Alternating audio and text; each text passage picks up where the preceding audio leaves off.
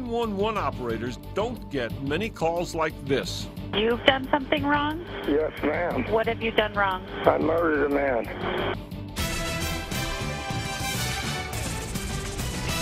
A man who said he was tired of running and wanted to turn himself in for a murder that was more than 20 years old did exactly that.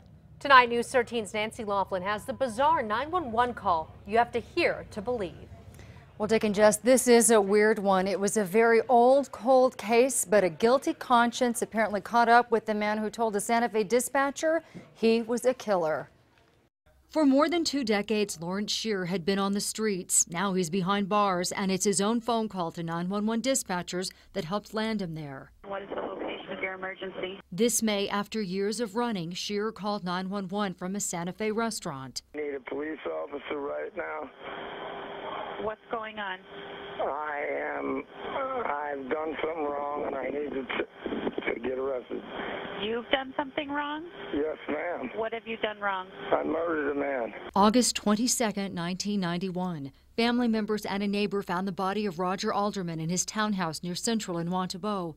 The case was cold until Shearer called 911, telling the dispatcher who he murdered years ago. And what happened? Are you wanted for this? When did it happen? I'm wanted. It's an unsolved case in Albuquerque. When did it happen? His name was Roger Alderman. Okay, when did it happen? I don't remember the year. If you bring a police officer over here, take me to jail and everything, I am done running on this. I want to turn myself in. Santa Fe police interviewed Shearer. Police say he told them he stabbed Alderman because he tried to make sexual advances on him.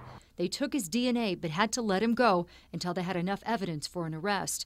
Shearer took off, but officers in Colorado found him and brought him back to Albuquerque, where he was charged with first-degree murder.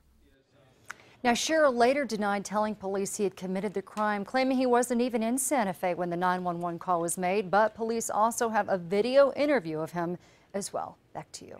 Okay, Nancy, Shearer is charged with first-degree murder. He is scheduled to be in court next Monday.